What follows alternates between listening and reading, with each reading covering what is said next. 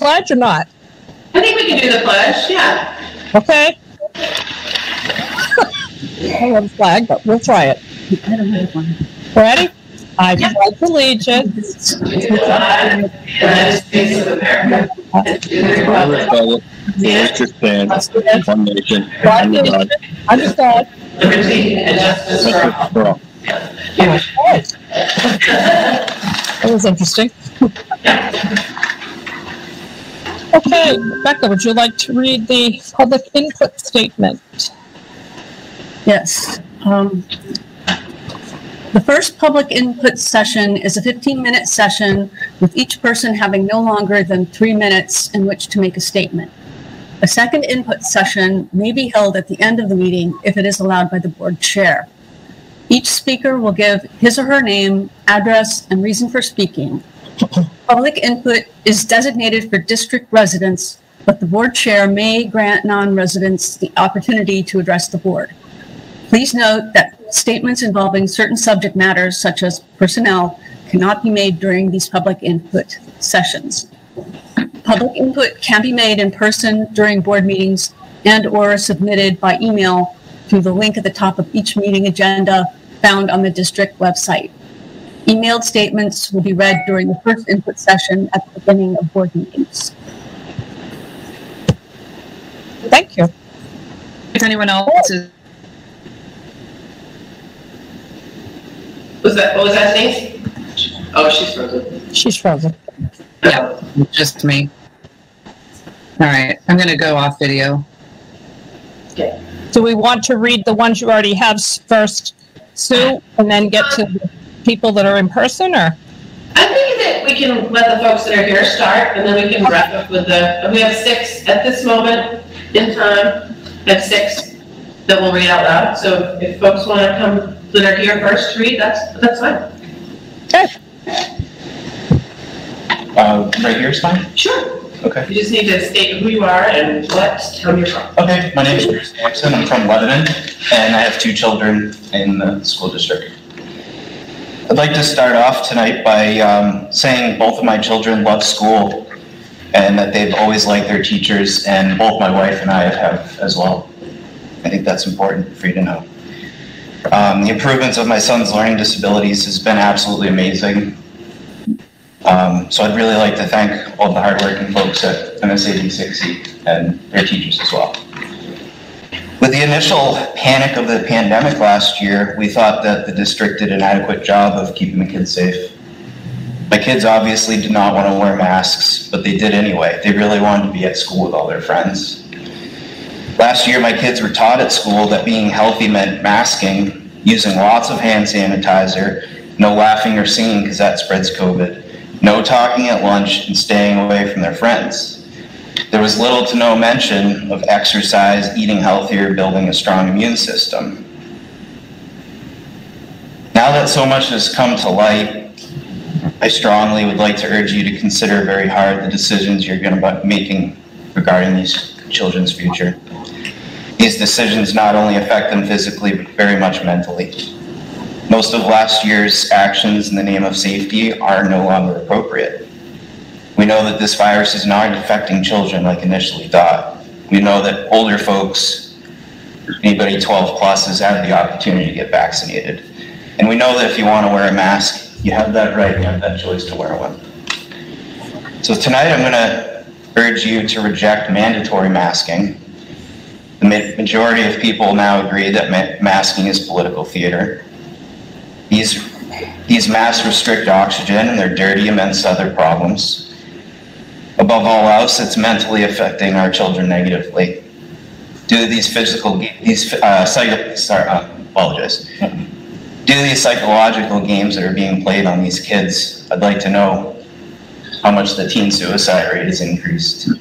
What about drug abuse and overdoses in the district? The solution can't be worse than the problem. So go ahead and listen to the mask recommendation from the 3-letter agency, but know that the right answer is to allow the parents to choose. Go forward, but know what your role is, and please know where the line is. The decisions you are going to make will be judged upon, and now is the time to decide what side of history you want to be on. It's not just about masking. Please don't try to limit our freedoms. You have the choice to do the right thing. Thank you for your service and your support in these tough times. That's all.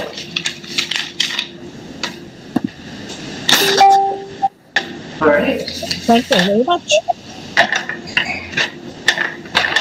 All set? Yes. All right. My name is Brian Kelly. I live here in North Berwick.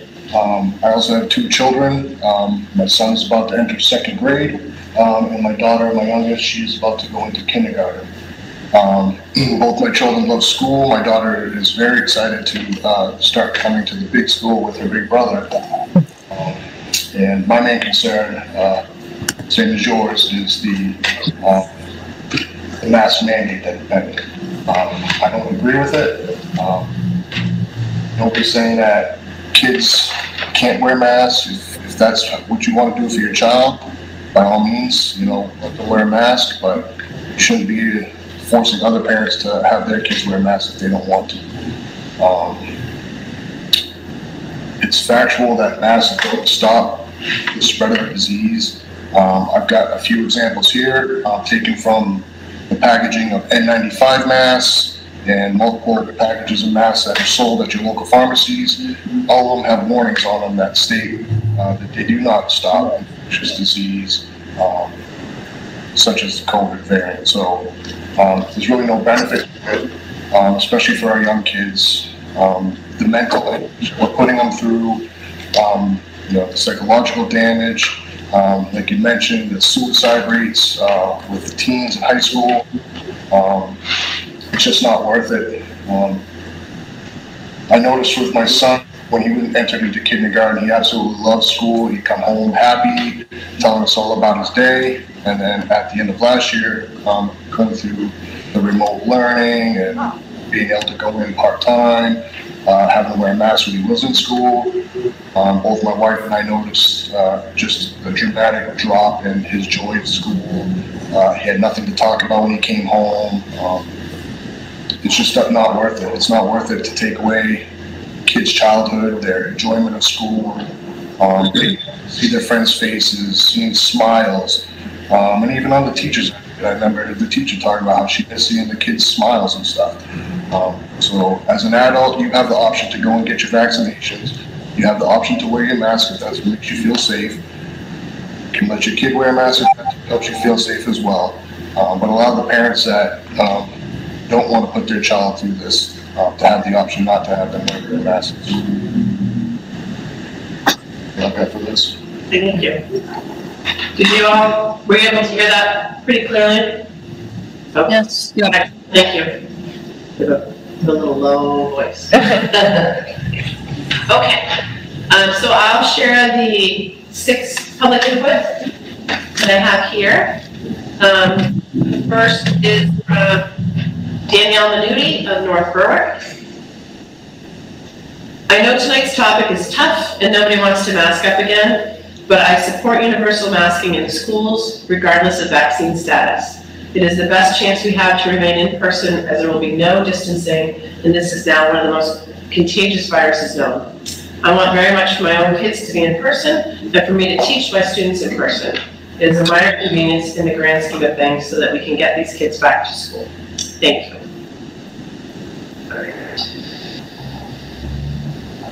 Okay, the second one.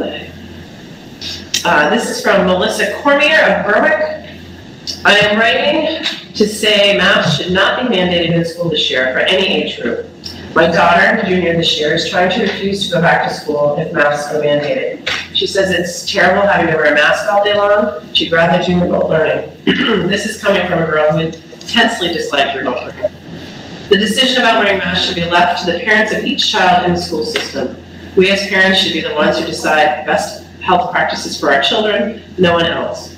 Our children should not have to struggle to breathe fresh air for 5 or 6 hours per day while sitting in a classroom trying to learn. Their right as humans, American citizens, and God's children to breathe freely.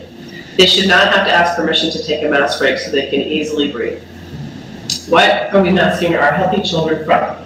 A virus that has a fatality rate of 0.05% in persons 70 years old or older. It compares rather closely to the fatality rate of the regular flu, yet we don't mask our healthy children for that. Let's look at the numbers in our own state. As of August 3rd, 2021, across the entire state of Maine, we've had a 7-day average of 90 new cases with only 2 fatalities since May or June. We should not be masking our children over 2 fatalities. Yes, we're seeing a spike in cases, nothing like the height of the pandemic, but we are not seeing a rise in fatalities.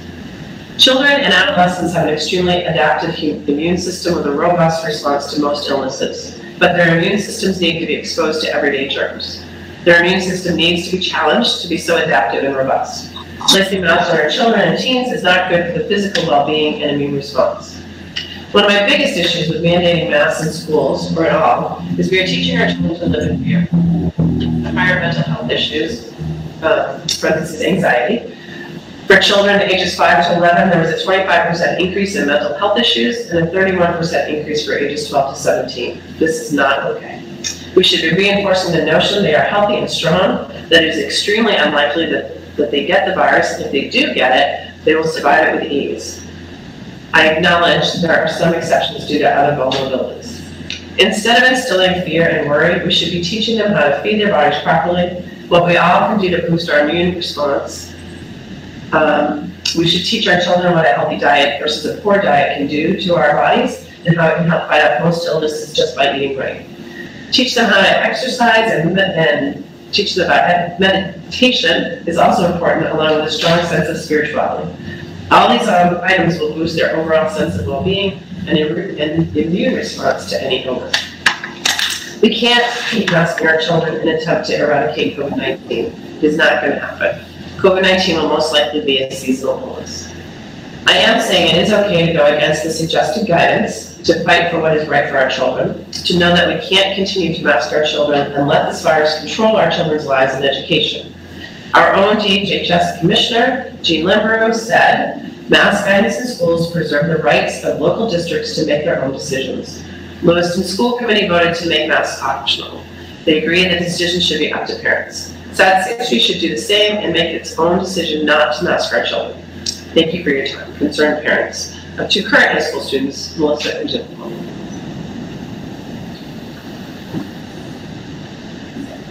And this one is from Lindsay Kelper from North Berwick. Hello, I want to start by thanking you for how well you handled a challenging school year last year. As plans for next year are being made, I want to put forth a recommendation for universal masking to be mandated in our schools, especially for those children under 12 who are too young to be vaccinated. The Delta variant is much more contagious. Given that distancing requirements are being relaxed, I worry that we are putting our most vulnerable population at risk. Simply recommending that masks be worn is not enough. Masks mostly protect those around the wearer, making the argument that families can choose for themselves a risky decision. I urge for you to follow the American Academy of Pediatrics and CDC guidelines as you make health and safety decisions for the upcoming school year. Thank you. And this is from Michelle Frampton of Lebanon. I hope the district takes the guidelines suggested by medical professionals seriously when going forward and planning what the 2021-22 school year will look like. I also hope the school will make proper accommodations for families like mine who have a child with a compromised immune system and health issues who are at risk.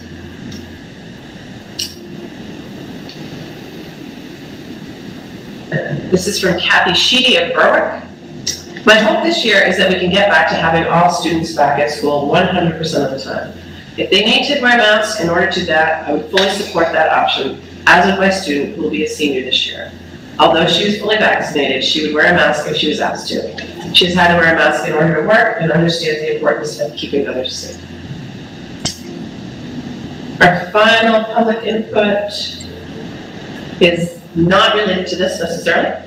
This is from Marie Gillis of Berwick. And her question is, what kind of presence do you foresee PTO having in the schools this year, like being in the building, running fundraisers or events? Good question. We're hoping to allow that to move forward again, right? To have our PTOs back in place, doing the work. All right, so that is the conclusion of public input at this point. We will check it in again at the end of it to see if anybody else. Okay, thank you to everybody. Let's move right into it and see what the CD recommendations are from Amy. Hi. All right, before we start, I just kind of want to set the stage. Thank you for meeting tonight. We had received some information last week that we thought we wanted to share in a timely manner rather than waiting till our August 18th date. We just wanted to share everything with you that we heard at the Dr. Shaw's news conference last week, plus just an update on area superintendents and what school districts are kind of looking at right now, just to give our board and our community just an update on all that information. So we've asked Amy to join us just to kind of summarize where we were, what the information is right now, and then just to start those conversations. Right. So my name is Amy Creighton. I'm the director of nursing here at MSAD 16. I'm also a school nurse in high school. So like Audra said, I kind of want to give. Excuse me. Could I ask that you speak up a little bit and speak a little slower? Sure. Okay. So, like Audra said, I'm going to give a little bit of a recap of where we started last year, how we moved through the year, and where we are now with what's come up. So last year, Maine had developed a return to school plan ahead of any federal guidance that had come out. And then these were guidelines that we were required to follow. So we did. So these things included masking, distancing, symptom screening at home, hand hygiene, PPE, and returning to school after illness. We followed these guidelines in each edition as they were added and as the year progressed. Towards the spring, some of the requirements and mandates were lifted by Governor Mills, such as the travel restrictions and masking outdoors, which we adjusted to as well. At the end of June, the governor ended the state of emergency, ending the masking mandate for schools, leaving it as highly encouraged for unvaccinated people to wear masks while indoors. Of course, we were already out of school at that point, but that is how we operated our summer programs this year. Recently, Maine announced that they have dissolved our pre-K to 12 guidance that we followed last year, and that we will now begin following what the US CDC has put out for guidance. In those documents, three major takeaways from what the US CDC has put out is the requirement to mask on public transportation. So that includes school buses. So we did that. We did that this summer. That's not negotiable. Also, there's a recommendation for all people, regardless of vaccination status, to wear masks while in indoor public settings in communities with substantial or high community transmission. And then third, they recommended that all teachers, staff, students in K-12 schools wear masks regardless of vaccination status or the community transmission level. Last week, Sue, Audra, and I attended a remote meeting for superintendents, administrators, and nurses where Dr. Shaw and others from the DHHS and the DOE spoke about the increases of COVID cases, the Delta variant, pool testing, and acknowledging that things change quickly. And Dr. Shaw had even said what he knew 2 weeks ago is not what he knows now. So things are always subject to change. And of course, they encourage the universal masking in schools. That was put out in the US CDC guidance. Another thing that was discussed, and this is a requirement of us, is that beginning in September, Maine DHHS will be collecting school staff vaccine rates, much like they do for healthcare settings, and they post it on a dashboard. How we will be reporting that is yet to be determined. I haven't seen how that will happen. If it'll be voluntary, just, click here if you're vaccinated or not, or if we have to see cards, not quite sure. They will also start posting youth vaccine rates, categorized by SAU every 2 weeks, and that is to start in August at some point. The hope is that by collecting this data, by grouping it by SAU, it will help to bring clinics to areas where vaccine rates are low. They are also willing to work with schools for pop-up vaccine clinics. And then also last week, Sue and Audra met with area superintendents remotely to kind of discuss where are we at. So we met with the York County and the Cumberland County superintendents for the SAUs and SABs and RSUs. And really, we kind of unpacked some of Dr. Shaw's comments from the day before and talked a little bit about where different districts were in the process. And it really is a smattering of recommending, keeping that recommendation, mandating, and then a fair amount of districts haven't yet met with boards or have plans to do so in a couple of weeks. So there really isn't a ton of consistency among what York County's doing, what Cumberland County's doing. It really is, it's pretty much split.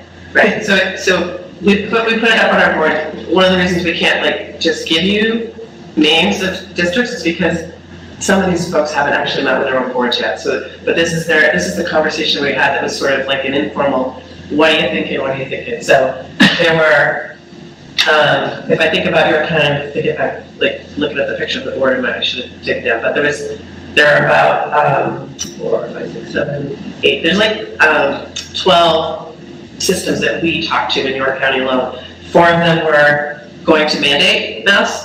4 of them were unsure at this time about leaning that way, and 4 of them were going to stick to the recommendations, being recommended only.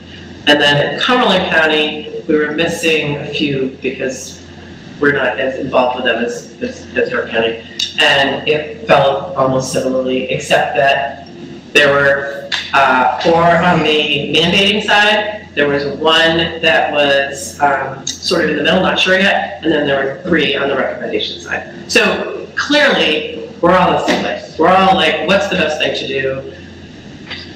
Totally understanding and hearing what our folks in person tonight said, public input-wise, understanding what we're hearing in the other one. It's very split. So the board has, we just have some work to do in terms of what's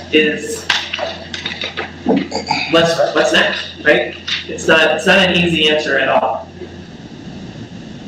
And that's why we're having the meeting, just for a real initial conversation about any kind of questions that we may have. We have Amy here for any questions. We did want to talk a little bit about summer programming and how that went. And we have a board meeting August 18th as well. So we have some time here to continue to collect information, to continue to listen to our community members and our parents. So I guess that's it. Summer programming, Amy, do you want to talk a little bit about how that went? Right, so like I said, at the time, we were under the recommendation to wear a mask, keep a mask.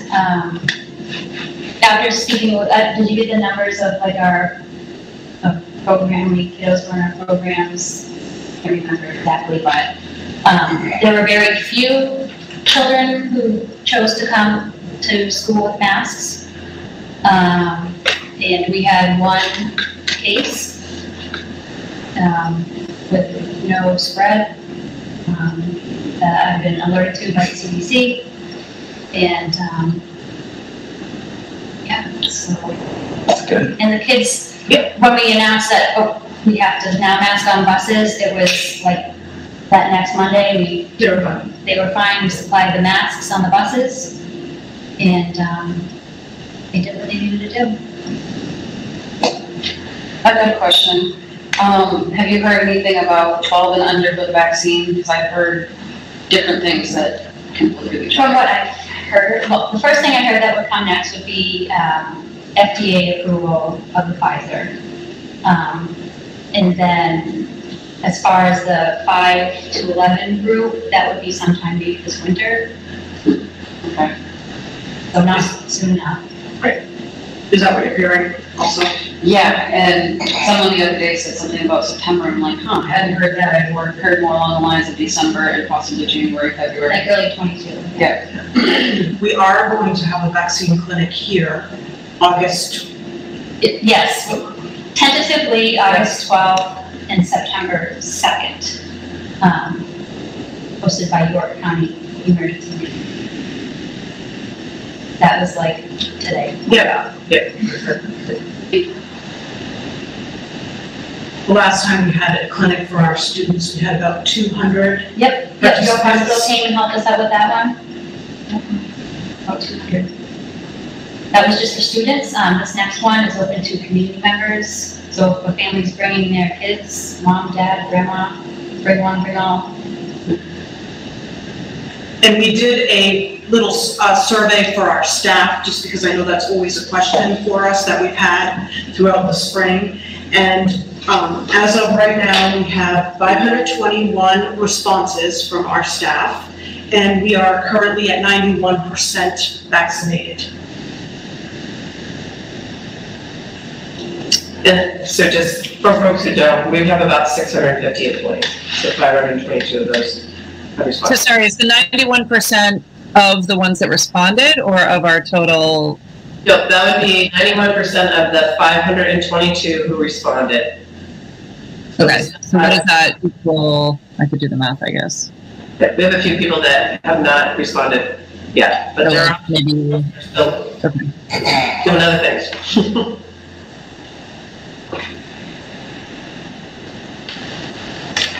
You're muted.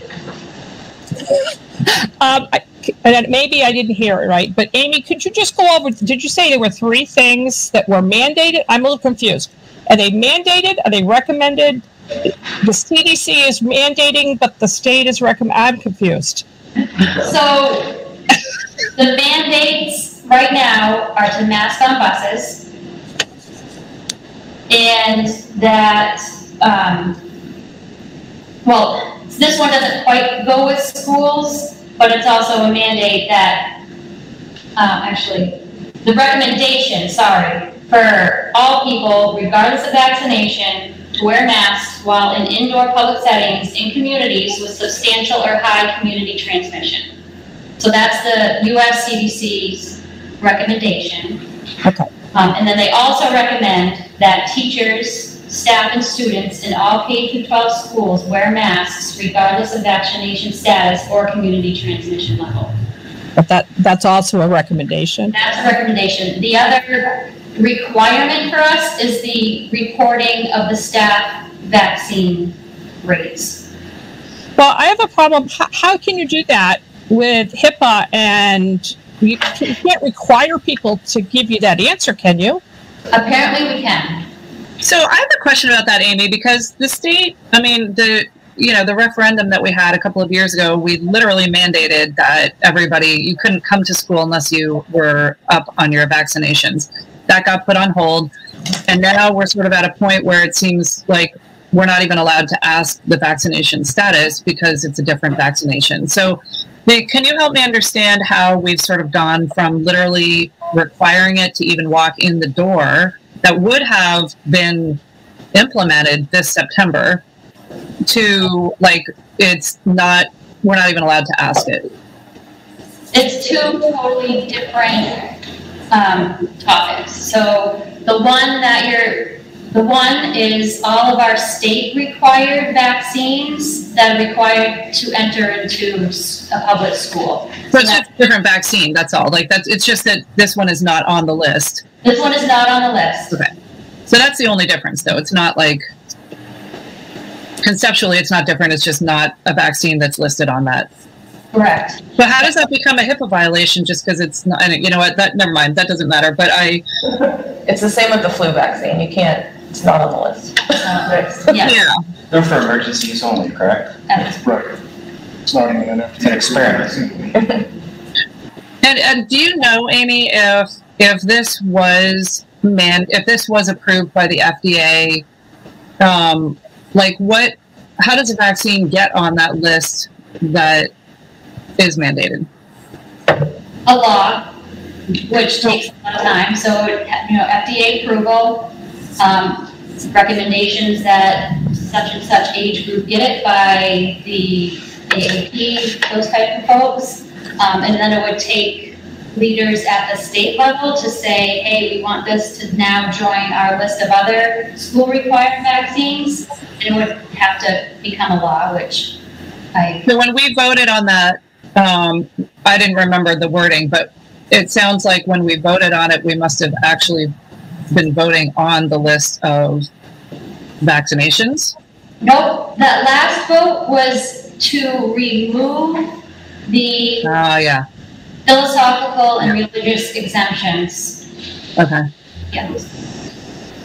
I just actually heard today, UMaine is going to require the vaccine for all of their on-campus kiddos. So they were talking about how it will more than likely become one of those mandated shots for college kids at some point. But that was just news today. I was like, oh, that's interesting. I mean, the majority of colleges have already done that. Yeah. I don't know if are we at a discussion point with this yet, or like, I think we're always at a discussion point. Still in a discussion. Okay, I just have some thoughts that I'd like to just sort of share. One thing, and I was going to apologize if they're not popular, but actually I'm not going to. So, one of the things that I feel like I kept asking last year, and it was always like a money issue or like logistical, but I feel like it's much more accessible now. But frequent and random testing can really be incredibly effective, and it is so easy to access now. I don't know what the finances are, but I would say I'd really like personally to see a year where, we had something like a strong recommendation for masking for people that are unvaccinated, but not a requirement, and random sample testing. And I don't know the details that go into that, but I feel like it's a way to try to think outside the box a little bit, so we're not just following sort of one set of guidelines. Obviously, if something is mandated, we'll have to follow it, but if it's guidelines, I would very much like to see these kids have face-to-face time. As the board knows, I was up until a couple months ago, a board member and a parent of a student. I'm no longer the parent of a student, so I can feel like I can speak a little more freely, but it just was astronomically difficult on so many levels, and the mental health thing is real. It's so real, and the learning in all of it, and so I'd very much like us to not go into another year where we are not. I'd like us to think as creatively as possible. I feel like last year when we went into it, we absolutely did the best job with the information that we had, which was not a ton, and so we made good choices, or we made choices, and we were able to kind of, follow up on those. I feel like there's a lot more information out there now, and still looking at sort of that original goal of really actually keeping people alive. So the vast majority of people who have, are more at risk have been vaccinated. They all have, everyone over 12 has had the opportunity to get vaccinated. And I absolutely do not think that we should ask our children to carry that burden again. And so, again, personally, I'd like to see us do some pretty extensive random testing, which I think can be incredibly effective. And I don't know, I have no idea how to execute that, Amy. I'm sure you're like rolling your eyes at me, but I can actually help maybe explain. Yeah, talk a little bit about the pool testing. So the state has offered a pooled testing program. There's a lot to it, so I'll do my best to keep it simple but cover what I can. So basically, they contracted with a company out of Massachusetts called Pico Bioworks, and what they would do is supply us with testing equipment. We need participation of the least would be 30% per building of students and staff. Can I jump in for a second? Yep. So random testing isn't really an option. This really is. No, that's fine. Pooled testing. Yeah, that's actually the word I meant to use. Yeah, it's called. So we need that minimum, that threshold of 30% participation.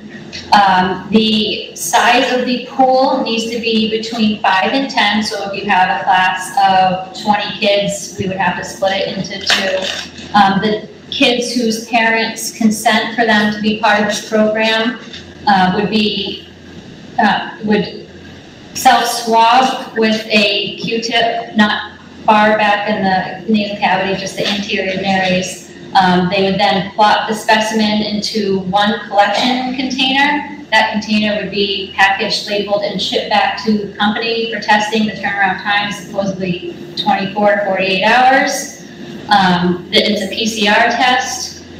If that test, that the pool comes back positive, then the next day we're alerted and the nurse will have to go into the room to use a rapid Binax now on all the kids who participated to identify the positive case. That positive case would go home. The children who participated in the pool would not need to quarantine. They could stay. However, the students who did not participate in that classroom and were deemed close contacts would have to quarantine. Interesting. I would love to see us participate in that, and I'd love to see our community kind of step up and say, hey, this is one way that we can try to help these kids not have to mask all the time or whatever we end up doing. But I'd like to, I think that sounds fantastic. We discussed some of this with our administrators yesterday, and some of the concerns brought up by our elementary principals were it would be great, the more participants, the better. If perhaps the participation rate in a classroom wasn't great, even half and half, then it would be very difficult if half of the class had to quarantine, half would remain in the classroom. The teacher, it would be very difficult to do both. It would almost be easier for the whole class to go remote. So what would...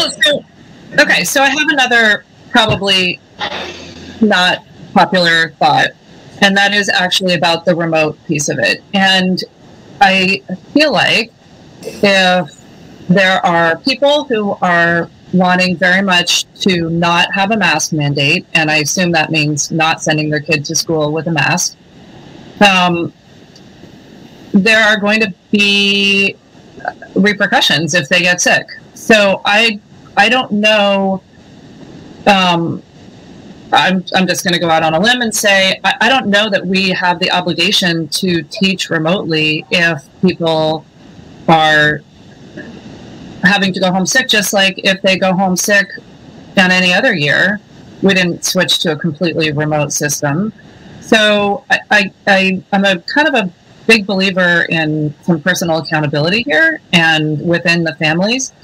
So I don't think it's fair for people to say, don't require masks, but also teach us remotely if we happen to, get sick or whatever. So I'd like us to, that was, doing the remote teaching was a heroic effort on the part of the teachers and the administrators and technology. And if we're not setting up, I know we've got our remote academy, which is great, but we've pretty much said we're not going into this school year with like another remote school year. Like we're not, as far as I understand, we're not planning that. And therefore, I don't know.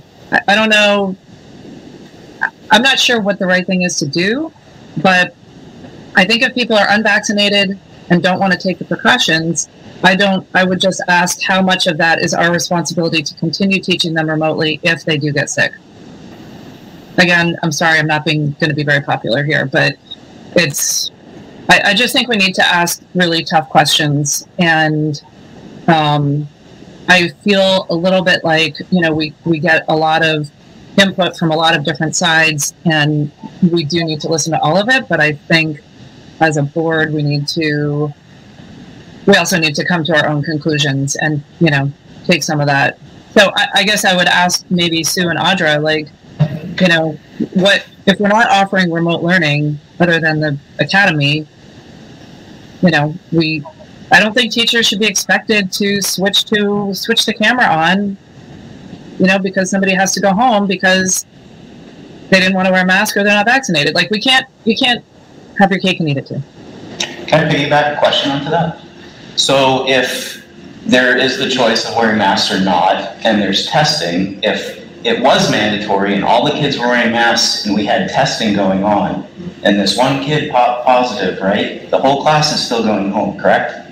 Not if you're participating in the pool. So it wouldn't matter if they were wearing masks regardless, is that what you're saying? If they're positive, they're going home, regardless of a mask or not. Yes. Right? So then you still have the predicament of the distant learning, or whatever it's called, virtual learning, right? Whether there's a mask or not.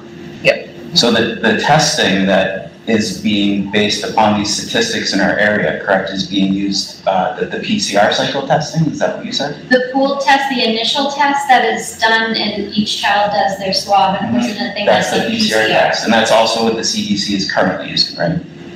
They're using multiple different types. There's that, we have the Binax now, they're using that as well. So if there was a positive pool and we go back into that room, we use the Binax now, the rapid test, on students who participated in the pool. And the positive case goes home, the children who participated in the pool stay, and then any other students in that classroom who are deemed close contacts have to quarantine like last year. So they wouldn't be tested? It would just be sent home? It would be like last year. They go home, we recommend a test. Okay. Testing negative doesn't get. So correct me if I'm wrong, but I just read on I believe it was on the CDC website that they're discontinuing the PC cycle testing because of the high rate of false positives. They're going to be phasing it out within December. PCR testing? Yes, PCR testing, and it can't differentiate between COVID and influenza. So if somebody has the dead RNA of COVID in their system and they're also symptomatic, they have influenza, but nobody knows it. Well, I've also heard the common cold will pop a positive, false positive test with the PCR. Yeah, so all these statistics that we're looking at to base upon our decisions are being fed with statistics from false positives. And these kids aren't necessarily sick if they're positive. What's the rate of serious illnesses of these kids in COVID so far? Because I haven't heard any. That's the issue with it. It's a biased, they're only given biased facts. So I hate to They're not say giving that, all facts. but this really is a board discussion, and I appreciate that, but the back and forth, I think, the board, if you have questions and you want to ask them, that's fine, board-wise, but it is kind of and the unfortunate piece of it for you, Laura, the good news for you is that you're here and you can have these, and then we have these other folks with public who can't have the same interaction. Sure, Audra, I'll stop all of my comments now, but I will just say it sounds like this discussion is one that we have to have anyway, totally regardless of what protocol we end up deciding on. So masks, no masks, everything, we still are going to have to figure out what we're doing with kids. Kids are still going to get sick and they're still going to have to quarantine no matter what our policy ends up being. So it almost sounds like that's like maybe a different discussion. But Amy, thank you for the information on the testing. I'm a big fan, and maybe if we can get, maybe the best option is for us to try to get as much participation as possible in that, and that would reduce the potential outage for kids. So. Right. I do have a couple of things I'd like to add on to that conversation, Denise, is going through the Q&As and things that have been put out about the pool testing program in Maine. There are a couple of things that I would find would be a little bit difficult to work around. It's suggested now that for kiddos in grades 1K and 1, at least I did find it that they are probably able to eventually self-swab, but in the beginning it needs to be a hand-over-hand situation with the person overseeing it, likely the teacher in that room. And they would have to wear the appropriate PPE, which is lined out in here. Asking a classroom teacher to do that, I feel is a little bit above and beyond. The state has said that they would, they cover the funding does not cover the pool test administration and record keeping. That's to be done by the school unit. It covers on-site specimen collection and testing coordination support. So that means staff contracted with the vendor to assist with implementation, on-the-ground operations, and/or specimen collection if requested and if available. So we would probably be looking at, seeing the extent to what they would be able to support, but beyond that, we would have to figure out how we're going to staff that. We do still have access to Buy Next Now tests as we did last year. Last year, the nurses rolled with the scenario. If you show up with symptoms during the school day, we're going to be sending you home anyway. If you have, 2 of the lesser common symptoms, 1 of the major, we would make contact with the parent, ask them if they would like us to test their kiddo, get consent for that. We would do the rapid test, send them home.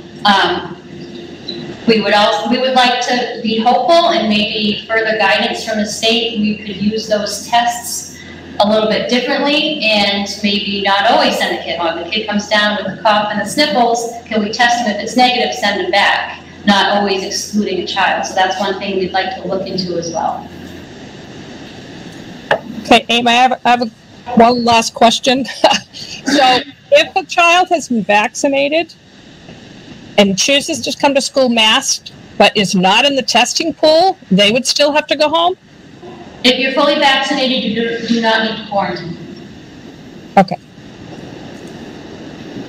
So the people in the pool are not going to be vaccinated people, they're going to be unvaccinated people? It can be both. Both? Yep. Okay. So I'll throw my 2 cents in here. I've been thinking about it a lot all week, just trying to wrestle with the idea as I keep hearing the news.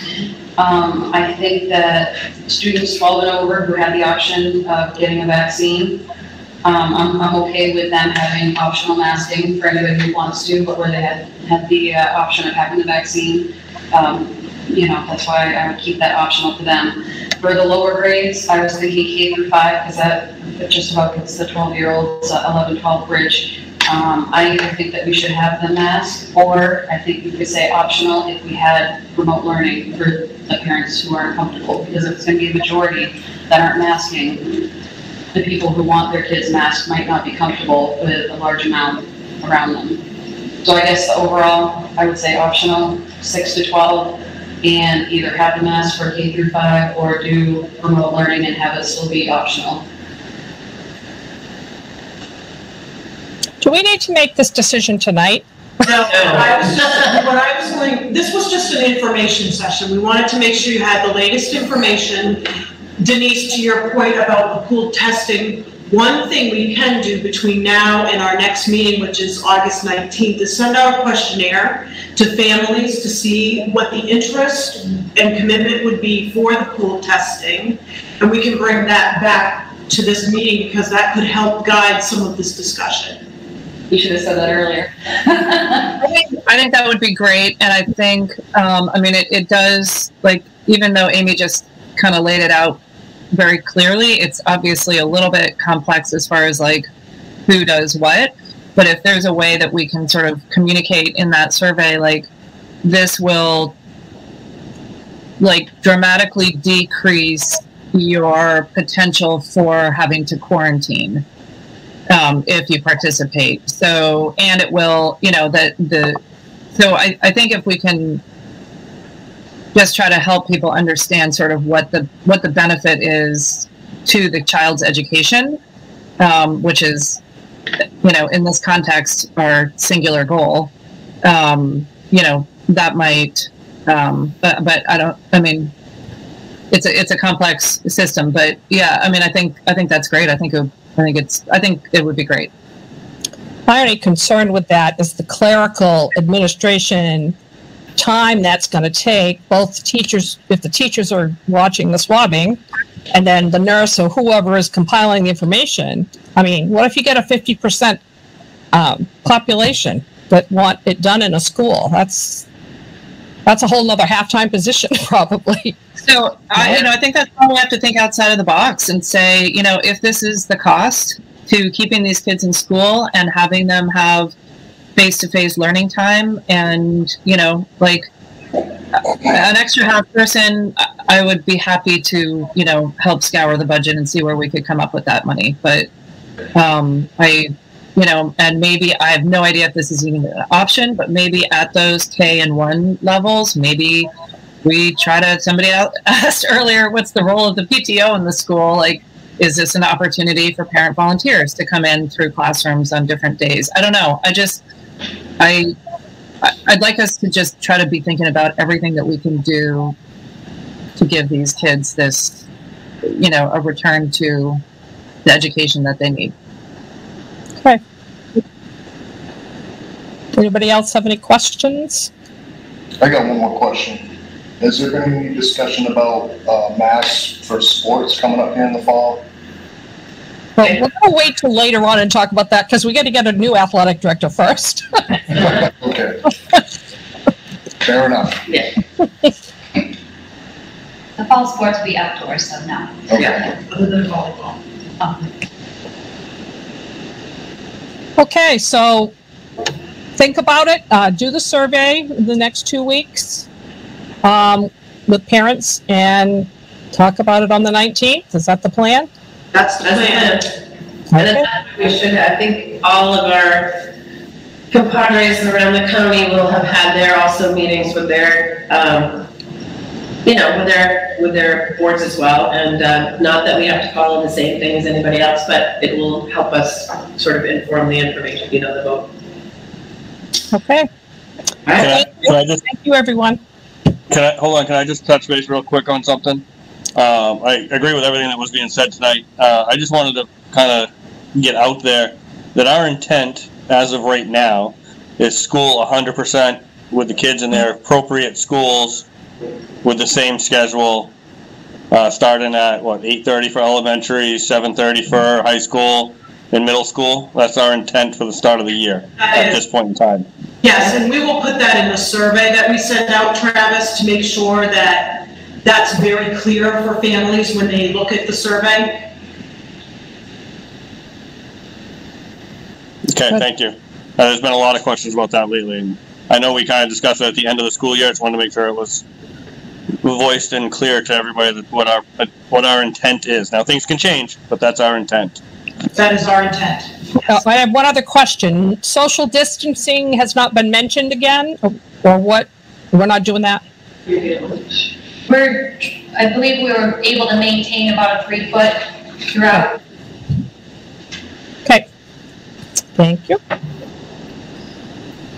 Anybody else? Can I make a quick suggestion, really quick one? Sure. Maybe handle this on a case where kids are sick and symptomatic. We send them home and quarantine them, and not send home kids that aren't sick. Just a thought. So that's actually one thing that the state had supplied us with the standard operating procedure. It delegates how we determine a close contact and what we have to do quarantine time and stuff. So it's all laid out in there. Okay. So even kids who aren't symptomatic that are deemed a close contact, they still have to do the 10-day quarantine from their last exposure. So you could have one false positive and the whole class goes out. Let's think about that. That would not be good. It's pretty big. I was just thinking, outside the box a little bit on this too, with the surveys, depending upon how the numbers are, if it's like we're split, we could actually maybe have some classrooms that are masked and some that are unmasked. Might make parents and children, depending upon which side they fall on, feel a little more comfortable. Yeah, except I think they probably have already done their class placement lists, haven't they? Oh, yeah. Oh, yeah. Letters are going home next week. Yeah. That's a thought, though. Yeah, it's not impossible, it's just... Makes everything harder. And then there's the piece of the typical interactions regardless outside the classes and stuff, so. Right, and then the move-ins. Yeah. Have a place with students that move in and. Yeah. But we have dealt with a lot, so if things need to come to that kind of a level, we'll try to figure it out. Okay, so we'll work on that survey and we'll have those results for the 19th as part of this bigger discussion that we will continue to have. Okay, Travis has his hand up, I think. Was that from Travis? No, I just a quick thing on buses. We got a mask on buses, but do we have to follow the social distancing on buses too? No. And we will keep the windows open, the 2 in the front, the 2 in the back. Okay, but there's nothing about, I haven't even actually heard anything about social distancing, period, even the 3-foot thing. I think I haven't heard anything at all. I'm trying to think that's gone away, but it's just more focusing on the mask from what I'm hearing. Yeah, well, yeah, I was hoping it went away. We're not being capped at 26 kids per bus or anything like that right now. The buses are going in full. Okay. Yeah. Well, I would get rid of the social distancing then. Yeah. All right, well, thank you, everybody. Lots to think about, and we'll talk again in 2 weeks on that. So moving on. All right. Nomination of our new elementary school assistant principal. Okay, we have Sarah Anderson that we are bringing forward for nomination for the assistant principal / literacy coach in North Berwick. Sarah has extensive experience as a literacy coach and an interventionist and a classroom teacher. All of her work has been at Bonnie Eagle, MSAD 6, and she has her elementary degree from St. Joseph's College, her literacy master's degree at the University of Southern Maine, and she's working on her educational leadership at St. Joseph's College. She interviewed really strong, her references were great, and she's up for nomination this evening for that position. Okay, so you need us to vote on that? I think we'll do that vote, and then we'll do the vote, just because we have 2 separate administrative positions. Right. So yes, please. Okay, so I'm going to do roll call. Is everybody here now? Is Victoria here? She's not, and you need somebody to nominate. Okay. All right, somebody want to make that motion?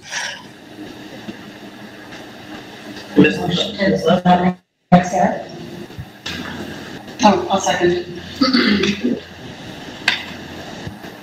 Did somebody second it? Yeah. Okay, didn't hear that. Okay, so I'll just do the roll call thing, okay? Rebecca? Yes. Kate? Yes. Stephanie? Yes. Lynn? Yes. Alba? Yes. Denise? Yes. Travis? Yes. And me? Is that everybody? So that should be, yes, that would be 8-0, right? Yes. Welcome to the team. And then we're going to move to athletic director nomination. We are nominating this evening Erin Moore for the Director of Athletics. Erin has been in our district as the Assistant Athletic Director for a few years. I'm just trying to look at how many years, right? One, two, I think it's 2 years. And prior to that, he was a behavioral specialist here. He was a site manager for athletics. He was a wrestling coach, a basketball coach. So he's been quite involved at Noble High School. He has received his, graduated from Noble High School. He received his Bachelor of Science in Sports Management from Thomas College.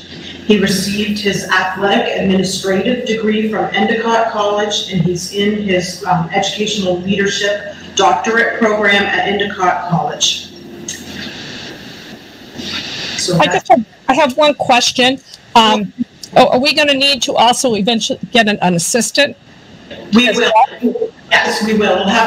We'll have to post that after this official vote. Okay. Yes. All right. Would somebody like to make a motion? I make a motion that we accept Erin Moore for the athletic director.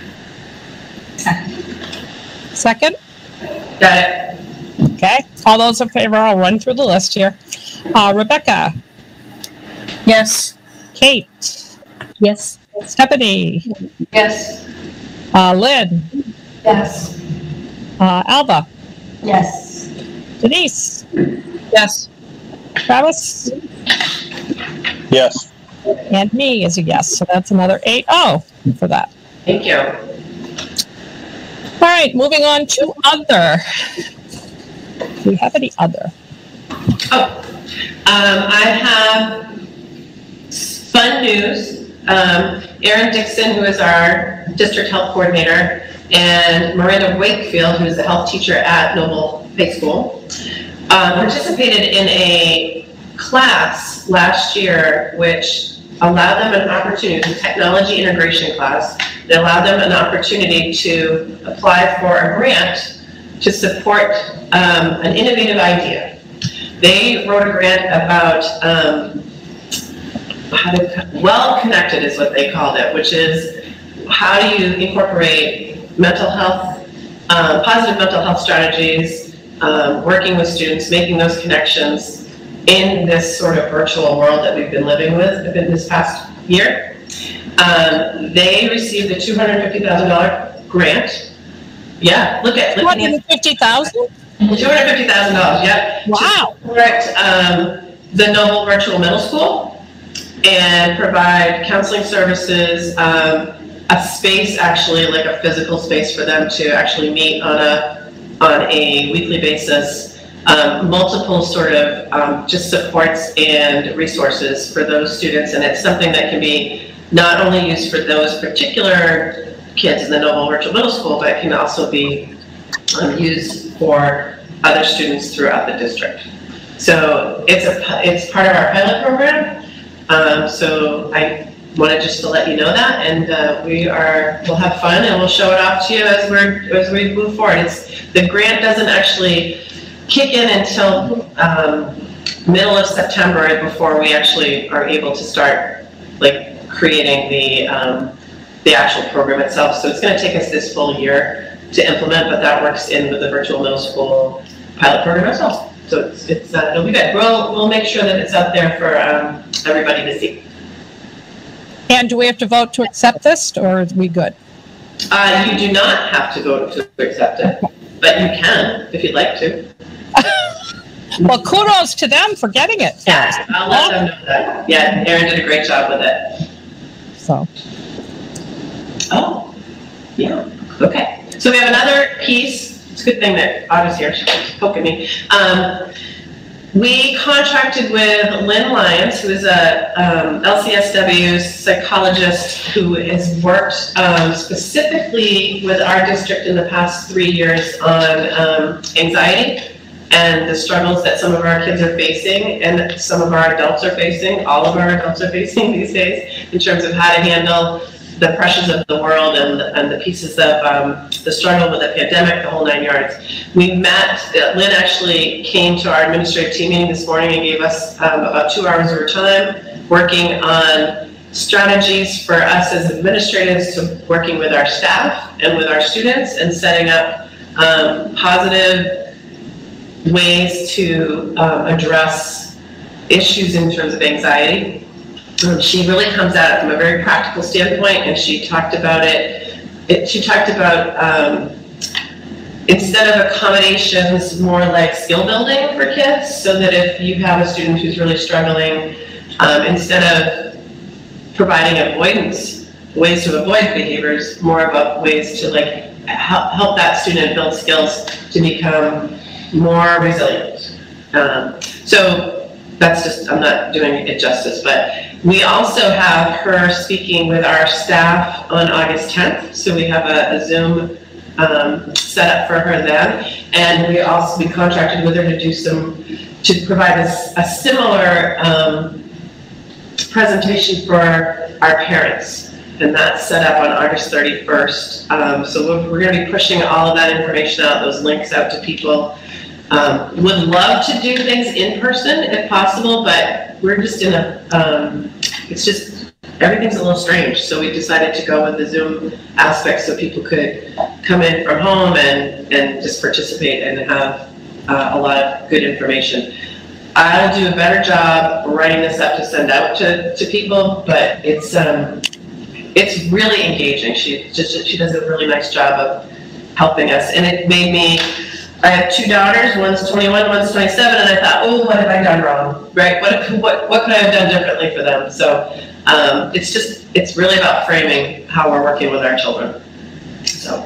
And on August 31st, the parent night, she is encouraging middle school and up students to participate as well if they'd like to with their families. So that's a nice connection. Yeah. And I think that's the night before school starts. So what better thing can you do on the night before school starts, right? Try to decrease your anxiety. Yeah, really. Good. Any others?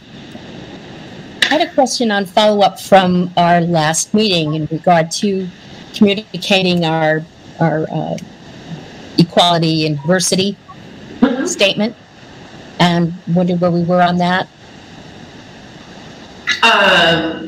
So that's going to be posted on our webpage. Yes. The commitment statement's going to be posted on our webpage, and then it's going to be incorporated into some of the handbooks at the schools. Yep. We actually spoke with our administrative team today about that, Kate, and shared that document with them, and they're going to put it on all of their own individual websites as well that are attached to the district. Great. Good. Thank you. Okay. Anything else? We do have other public input, but like we have a couple more statements that came through. Okay. Go ahead. All right. Sorry. Let's see. Yeah, hold on. I got myself into a. There we go. So, Ashley Allen of Berwick. Please consider giving these kids a normal school year and allowing parents the choice of their children wearing masks or not. And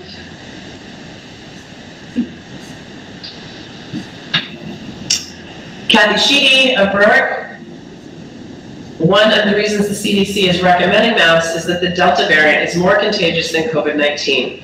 Regardless of whether you're vaccinated or not, you can still contract the disease and spread it to others. I think people need to understand that this is a different strain and not the same strain as last year. Vaccine helps to prevent serious illness, but does not prevent contracting the disease. I think we need to take what we learned last year and be proactive in preventing the disease. Hearing that 91% of teachers are vaccinated helps to support people who want masks to be optional. I think if we knew how many students were vaccinated, that would also help to make this decision. This past year taught us that even when students had to stay home due to a close contact, teachers had the capability of connecting with students with remote learning. It was not great, and there was definitely some loss of learning, but it was a way to not lose out on all of the learning. I would hope that if students have to stay home due to close contacts or testing positive, that they can still log in and watch the class remotely. I was also hoping that this past year taught us how to do remote snow days. We have technology to do remote learning, and I hope that we utilize that. I will just say to Kathy, I think we all are in agreement on that, but it is a little bit beyond us in terms of there's a state law that actually addresses snow days, so we're going to have to work on changing the law. I think it will catch up. It's just a few other things going on that they've had. Right, it's not on the top of their list right now. Ashley Allen north of Berwick. I think this is her second one. Anyways, why should the virtual be an option for the parents not comfortable with masks? Why isn't that the option for parents who aren't comfortable without masks? So that falls into the same questions. That is the whole of public input. Okay. Okay. All right, so when we meet next, just so everybody knows, we have the construction presentation first at 6 o'clock, right? Right. Yes. And then after that's done, then we'll have the board meeting, so we may not start right at 7, maybe a little after that, but you're welcome to come to the construction presentation anyway, but just so that everybody remembers that. Okay, thank you. Good call. Alrighty. Somebody want to make the last motion of the night? Make a motion, we adjourn. And a second? Okay. All in favor? Aye. All right, thank you, everybody. We'll see you in a couple weeks. Nice. Thanks. Have a good